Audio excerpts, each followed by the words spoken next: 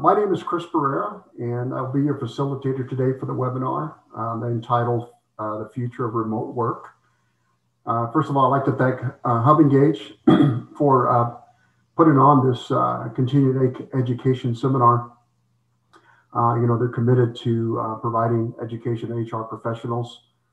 We do plan to be adding HRCI and CPE credits later on this year. So keep an eye for that for maybe other members of your staff that have different requirements. We hope to be able to help them there as well. All right, so HubEngage is a recertification provider. This course is approved for one SHRM PDC. For those of you that are SHRM certified, you're required to earn 60 PDCs every 3 years.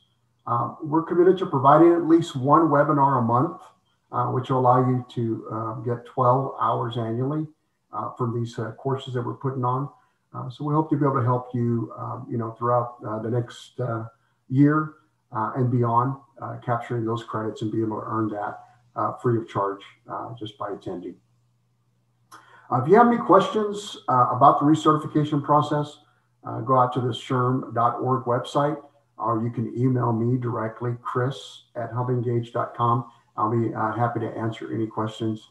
And then one other thing, as soon as we send you the CE certificate, kind of best practice is to go into your SHRM portal, go in and add your PDC. Nothing is more frustrating or requires a lot of work to try to put all those 60 in at one time.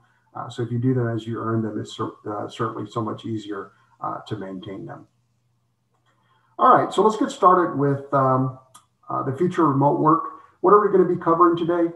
We're going to be covering remote work trends in 2021. We'll be covering some best practices for remote workers. We'll be covering the topic of the importance of cybersecurity. Remote work and employee engagement. Our session last month was all on employee engagement, but there is a focus that we should consider in our strategies for remote workers. And then I want to end with remote work policies, review some sample policies with you and talk about what you should be implementing if you haven't already for your remote workforce. All right, so we chose the topic this month to do the webinar on the future of remote work. I know we're probably all tired of hearing about the pandemic. It's pretty much a part of everything we do, right?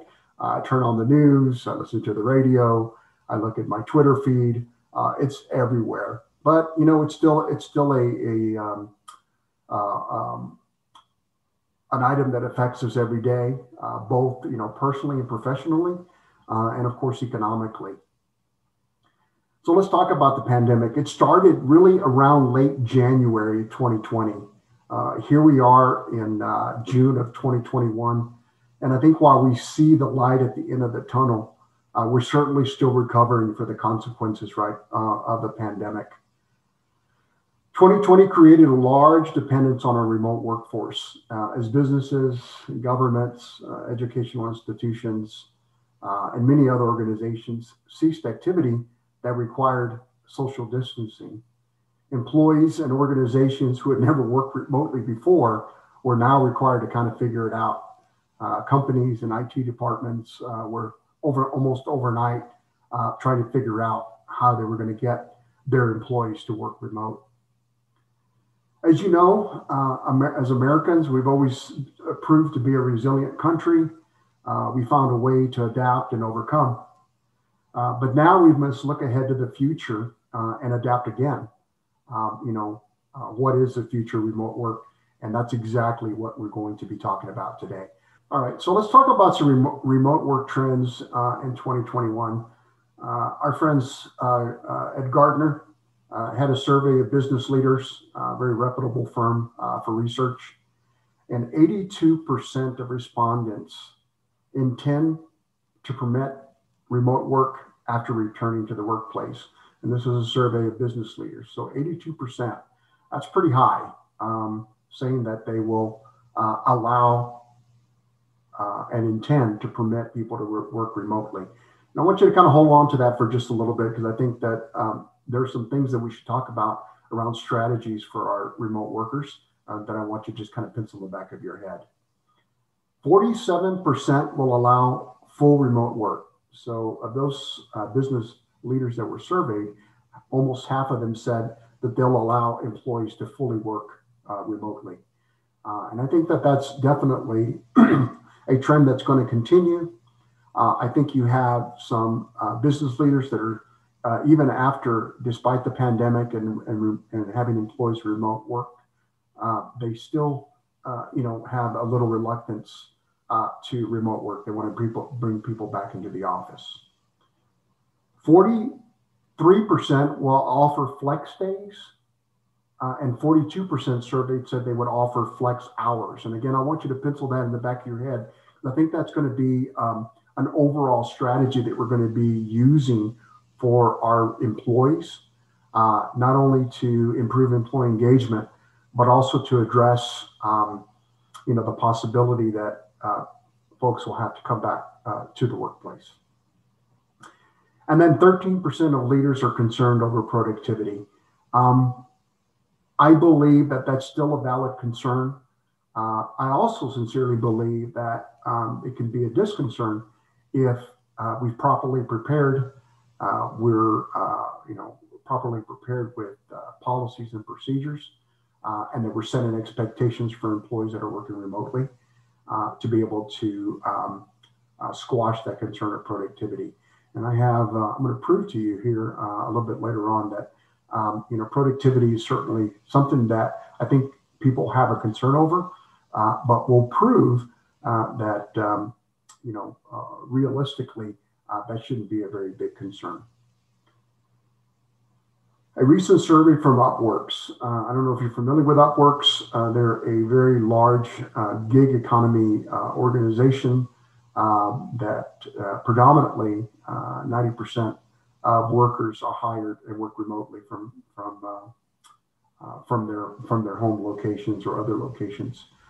They indicated in a survey that 1 in 4 Americans will work remotely, up from 7% in 2018. So 25% of Americans will work remotely, up from 7% in 2018. So, I mean, these numbers are pretty staggering. And I think that pretty much supports that we'll continue to see, remote work be a trend that employers will need to use to continue to maintain and have employees be productive. All right, so our friends over at Gallup, as you know, they put out a lot of survey information, very reputable research firm. And Gardner says that many Americans who are working remotely to avoid catching or spreading virus 19 in April and May have since returned to the workplace. And so you see here in April of 2020 that, you had almost 51% of respondents that were surveyed working remotely. Now, we know there are other organizations who don't have the ability to work remotely, or maybe have a segment of their employees that are unable to work remotely. And I know we're focused on remote workers, but we will cover a little bit of non-remote workers too in this session. So 51% in April of 2020 down to 33% in September of 2020. 18%, we had an 18% point shift. That's been offset by a 7-point uptick in the percentage who are now sometimes working. You can see here that in April of 2020, 18% up to 25% in September who are now working remotely. So maybe workers who normally didn't have a chance to work remotely were definitely starting to work remote. And so you see those numbers up. And then you have, again, a percentage that never were able to work remotely as a result of maybe the job or the organization that they work for. So according to Gallup, nearly 2/3 of U.S. workers who have been working remotely during the pandemic would like to continue to do so. In all, 35% who would work remotely would simply prefer to do so, while 30% would like to do so because of a concern for COVID-19. And then another 35% would say they'd like to return to working at the office. And so, those numbers are pretty even across the board, but you have a 35% segment that want to continue to stay remote. You have 30% who would simply like to work from home to avoid the consequences of COVID-19. And then you have 35% that want to go back to the office. We mentioned in our session last month for employee engagement that this was going to be a big issue once we came into post-pandemic and we began to return to the office, to be a big dissatisfier among employees. My son actually works for a major global software company. He's a middle manager, and he's been speaking. We were talking last week, and he was speaking to his employees about returning to the office. They've been notified that sometime in the fall they'll have to return, and many of them are threatening to quit if they have to come back to the office. Most of them have been working remotely for a year and a half. Some of them had circumstances where they had to move back with family. Maybe the other spouse lost their job. And a lot of things have happened in that year and a half. And now we're asking people to come back to the office, and people are willing to quit over it. So I think it's going to be a big deal. And if companies haven't really thought about how they're going to address those concerns, or how they're going to mitigate those problems in the future, as we get out of COVID and post-pandemic, and we start returning to the office, that we're going to have problems with employee engagement. We're going to have dissatisfaction. So just something I think that we need to consider in our strategies for returning back to work and moving away from remote work. In a recent survey that I just studied, 46% of organizations have not communicated a vision for their strategies post-COVID. So there's a lot of uncertainty out there. I think many companies have done a good job throughout the pandemic and after communicating the changes that will happen and what we'll be doing in the future. But I think, to be fair, a lot of companies are still trying to figure it out, right? Are we coming back to work? When does that happen? We've started to see, states open up, mask requirements being no longer required. And so things are changing, but how so? And then, of course, we have, things like new variants for COVID-19 that are also throwing some things out there. So I think there's still a lot of concern for employees about how we're going to deal with COVID going forward. So continue to talk about remote work trends in 2021. Many employees are moving to a hybrid workforce when possible. And this, I think, is a kind of a silver bullet, right? Because I think you have an element of employees that had to return or were working remotely, and some of them having to return back to the office, either because of requirements or because of the jobs that they're doing.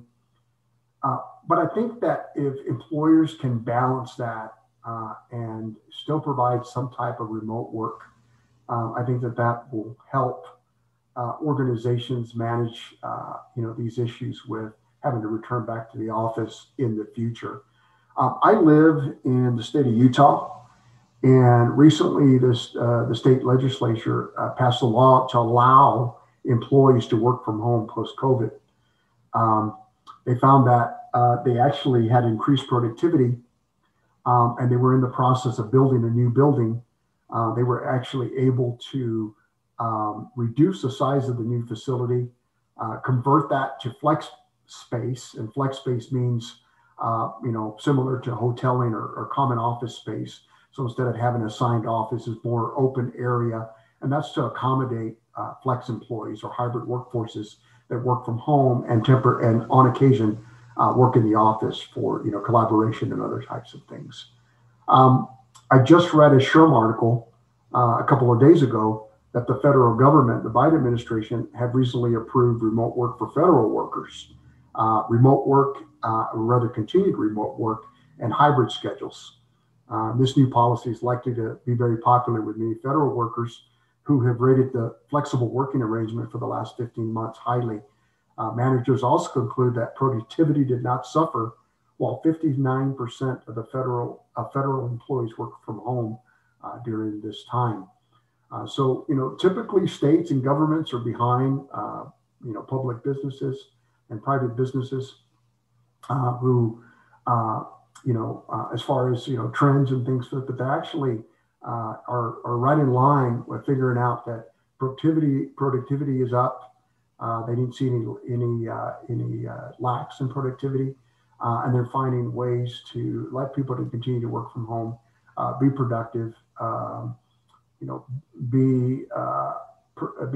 be adding to that employee engagement quotation, and really being flexible and still getting the job done. And I think performance and other things are going to change too as well, because I think performance is not going to be measured on the number of hours you work or when you work, but it's going to be based really on what you do. And I think that this pandemic taught us that with the remote workforce, that really is about results and not so much about the number of hours that are being worked. Concerns for maintaining corporate culture. Yeah, if people are working remotely, it takes an element out of things that we used to be able to take advantage of. People in the office, all hands meetings, being able to interact with managers, being able to interact with management, upper management, by having everybody in a central location. So certainly, I think there are going to be some concerns for maintaining corporate culture, and I think we're going to have to figure out strategies to be able to mitigate that. Reduce conference calls. I've worked remotely for 10 years now, and I remember there were a couple of things that I used to avoid, or that I didn't like, rather, about going to the office. One of them was the morning commute and the rush hour commute back. Now, I only lived, 15 miles from my workplace, but it took me an hour and a half of travel time. And then I spent probably 70 or 80% of my time in meetings, which meant I'm working nights and weekends trying to figure out how to get the rest of the work done. I think that conference calls and video conferencing, Zoom and all those things, I think we were overcompensating. I think that people, need to find a way to reduce that so that we can focus on the work at hand and really become more reliant on asynchronous communication. And I'm talking about, chat, videos, emails, online forums, and collaborative documents. There are organizations, and this seminar today is not a sales pitch. It's about sharing with you information. But there are organizations like Hub Engage that have, single area, a single tool to allow employees to communicate with their managers, with their company, all in a single location. And I think that's going to continue to be a goal for many organizations, to be able to access information anytime, anywhere, and not really have that two-way synchronous communication that we're used to, but being able to just get information that we need at our fingertips. I put videos in there. I've had the great fortune of working with global teams who are on different time zones. And we work a few hours together. We spend a big part of that unsynchronized in our time zones, right? I'm asleep when they're working, and they're working when I'm asleep. But by being able to provide, a video of the problem or the solution, or explaining what I need, we're able to use the tools and still actively collaborate.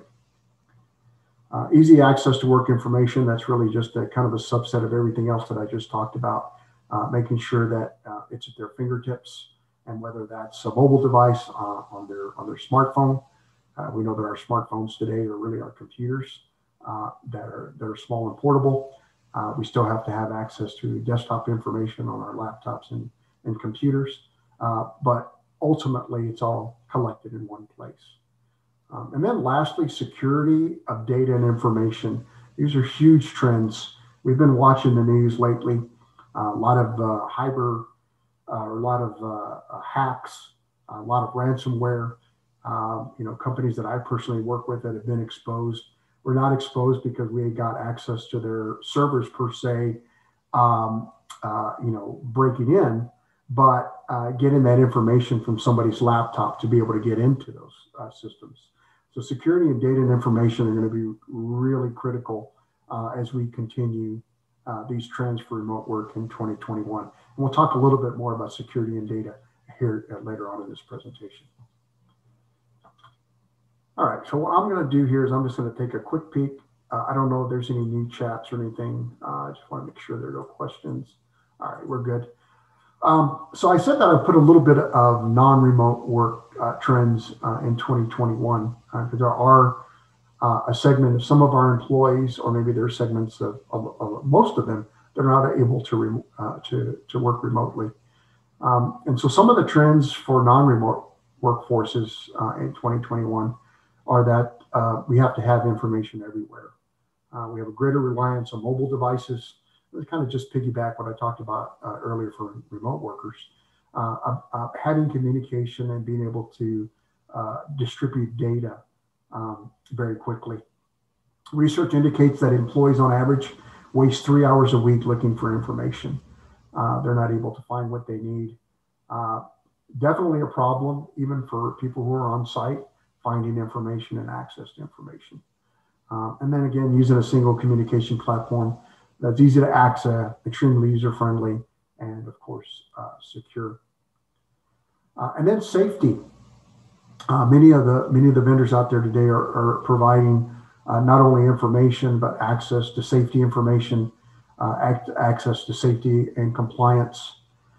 My wife actually works for a major healthcare provider. And in the beginning of the pandemic, of course, we were worried about her safety, but her organization was outstanding in providing real-time information, via company communications, via their mobile devices, letting them know what the requirements were for their safety, what the requirements were for patients, and how they were supposed to comply with the policies. And then later on, we felt that she was actually probably more safe at work than anywhere else, even though she was constantly going to be exposed to COVID. And that's because they were able to disseminate information quickly, disseminate real-time information. And then one of the other things that I wanted to call out that can be a part of safety is providing personal protection equipment for our employees. Those employees that have to be on site and interacting with clients or with other customers, providing PPE, providing masks. You saw that there are still a big percentage, what was that, 30% of folks don't want to come back to work because they felt that, they're still going to be exposed to COVID-19. It's going to be very important that, there are policies and procedures and there are ways to handle how they come back to work, and that they also have access to safety equipment. I think that's going to be all important for non-remote worker trends in 2021. Elevate the employee engagement experience. I think we still need to focus on employee engagement by improving morale, removing barriers to achievement, encouraging collaboration and efficiency with easy access to information, and sharing information with team members. And I think for non-remote workers, this is just as important for remote workers as well. And I think that you can kind of take that away, that those are things that you can work with both sets of employees and making sure that the employee engagement experience continues to be one of the items that you work on in 2021 and enhancing that experience. And we'll talk a little bit more about some of those things in the presentation of what you can be doing to enhance that employee engagement. So best practices for remote workers. We're going to talk a little bit more in depth in policies, but you should have guidelines for home office, such as designated work areas, provide training related to workstation setup and safety measures, including ergonomics. There's a quick question. If you get copies of the slides for the webinar, absolutely, we can certainly send those to you. And in addition to any of the supporting documents that are included in the presentation today. Uh, when appropriate and possible, conduct periodic checks of employees' home offices to help identify and eliminate work areas and safety hazards. I recently took a test, a proctored test, and I thought it was really funny. But one of the things that they did when I was getting ready for my test is I took my iPhone, a video of my iPhone, and I showed them my work area, and I had to show them the back of my work area, the walls and everything, to be able to see what it looked like. It was actually pretty simple to do. Now what they were looking for was to see if I was cheating or if I had any books put away or things of that nature. But you could very easily check an employee's workspace by doing something like that. And so as we talk more about policies and what we should be doing, these are just some of the things that you can do to make sure that people are safe at work. Set fixed worked hours and meals and rest periods for telecommuters. Doing so can help establish whether an injury was in the course of employment, okay? And this is really more important. We'll talk more about policies here and some of the details. But it used to be that remote workers were really exempt personnel and we didn't have to worry about their hours. We didn't have to worry about their meal breaks. When they're working from home, they are working, and all state and federal rules apply. So you should consider that. If you haven't considered it in your remote policies or remote work policies, you should. So for those that are hourly, especially important to make sure that you're meeting all of the requirements for those employees in their states that they're working. All right, I'm trying to get this to the next slide here. All right, so best practices for remote workers. Hybrid remote and on-site work. So we talked a little bit about that earlier in the presentation of maybe having a hybrid approach. Frequent manager check-ins. It's going to be really important as we continue remote work that we have that interaction with our managers. Remember when we were on site, we were able to interact with our managers. We were able to interact with management. In last month's employee engagement seminar that we had, a webinar, we talked about different approaches. There are surveys, there are interviews, there are regular, one-on-one coachings. There's a number of ways to make sure that we're checking in with our employees and getting that feedback and establishing that good feedback loop that's so critical in the employee engagement equation. Invest in good communication tools. I think it's good to have GoToMeeting. It's good to have Zoom and some of the others that are out there. You have some really good collaboration team like Microsoft Teams that not only includes chat and intranet, but also document portals and other things. So there are other tools that are out there with multiple vendors that will provide you good ways to invest in good communication tools.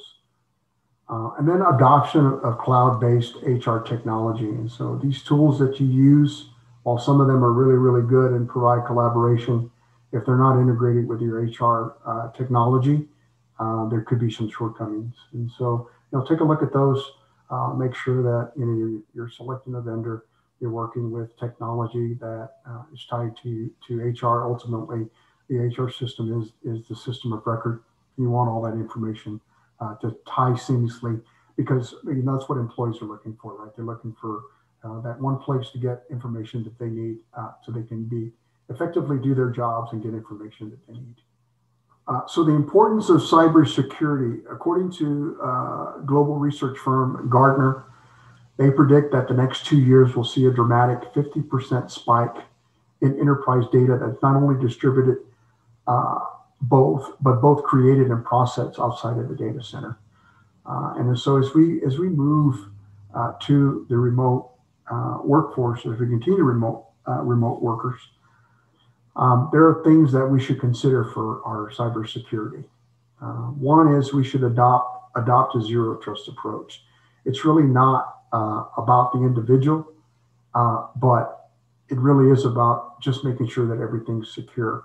And whether that laptop is in, or computers left inside a car or left on an employee's desk at home, we need to make sure that it's secure that there are ways to secure that information automatically if we step away from the computer.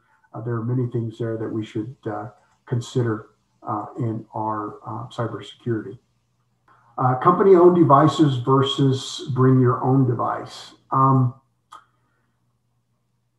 I believe that probably the most security comes from company-owned devices, but I know with resources and things that we may have allowed our employees to use their own personal devices, and I still think that that is okay as long as there are policies that they have the required, antivirus and maybe access to a VPN and some other things to make sure that they can secure the information that they're working with. I always send it to side on company-owned devices because you can more readily control them.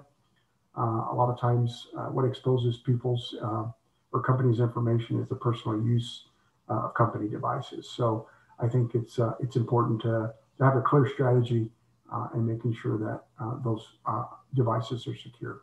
I mentioned antivirus, VPN, anti-phishing, password management, firewalls. Those are all things that I think companies should invest in to make sure that remote worker have security and are not easily able to obtain the information they have stored in their computers. Make multi-factor authentication mandatory. I know this one's very frustrating. I know it is for me, but it's probably one of the best things that you can do with your email, with your chat, with all of your applications. Most applications today have multi-factor authentication, and so you should make that mandatory in your policies for making sure that devices are secure and that information is secure. And then lastly, provide security training for your remote workers. This can be very simply done with PowerPoints or maybe with a vendor who provides access to video information for training. Bottom line here, I think, is you want to make sure that you educate your employees on security, but you also want to document that they were trained in security parameters and that they're very, very serious and that they should be taking every precaution to protect your company information. All right, remote work and employee engagement. Many of these topics we've kind of already hit in the presentation, but I'll hit them again really quick as they relate to employee engagement. Easy access to workplace information. This is making sure that you have systems that are integrated with your HR technology that are accessible, very easily accessible and user-friendly, preferably access on their mobile devices to be able to have access to real-time information. Easy access to manager and management. I mentioned that earlier in the presentation. Access to safety equipment and information. And I think when we think about safety equipment, we think about, maybe in construction or hospitality, that there's safety equipment that's required to be used. But we're also talking about PPE for, protection from the coronavirus. I think that's something that, needs to be considered as well. Great communication tools, phone and video conferencing, instant messaging, flexible work programs. I mentioned flex hours and flex days. So I think that those need to be considered in your employee engagement strategies. And whether you're combining them with hybrid remote work schedules or you're just making things a little bit more flexible for employees, I think that's going to be a big part of your employee engagement strategy. Work-life balance. And when it comes to remote workers, I think this is one that most of us have the hardest problem with when we're working remotely. As I mentioned earlier, I've been working remotely for 10 years. And while I'm exempt and start early in the morning, sometimes work late at night, it is very easy to get caught in that, constantly working and not having any time off. And I think as we do more remote work, that there should be clear policies and there should be clear guidelines around when work starts, when it ends, and then we do really achieve that work-life balance, and that we don't get burnout because we're working from home and we're able to work those extra hours. Emotional connection, making sure that we have mechanisms there to be able to not only share work information, but also to collaborate and just sometimes visit and connect with each other. I see all kinds of things that people are doing to enhance that emotional connection. I see office hours that are designated for people to get together and talk generally about work, or maybe other things, maybe even personal stuff. Having night or virtual happy hour, and again bringing people together, not necessarily just to talk about work, but just to have that connection with their coworkers. So there are a number of things strategies you can use to be able to address the emotional connection. And then lastly, employee rewards, just making sure that,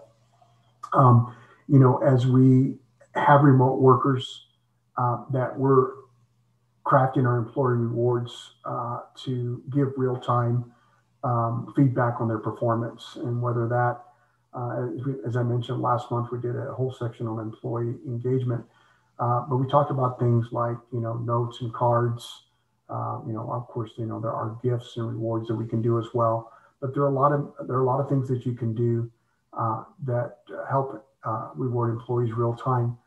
They're not are all directly related to compensation. So making sure that we incorporate those things, in our remote work strategies for our remote workers. All right, so let's talk a little bit about remote work policies. I'm going to show some policies that I have here, some sample policies on telecommuting.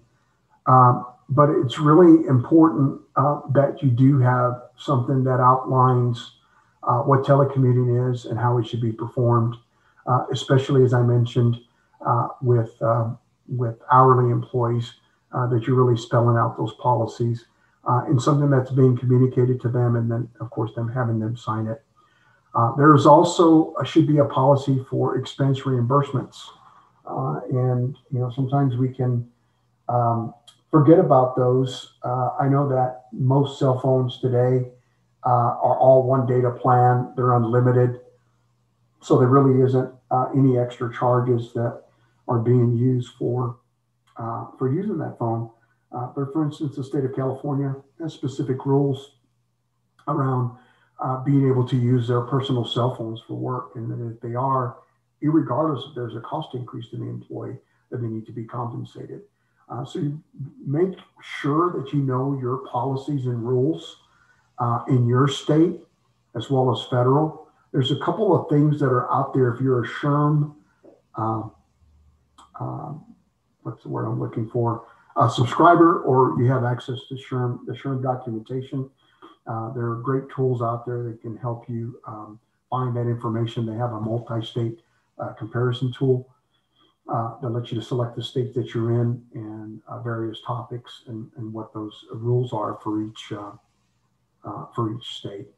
Let's go and take a look at some of these policies. So here's some general expectations. This is just a sample policy, but things that we're addressing in our policy should be expected behavior.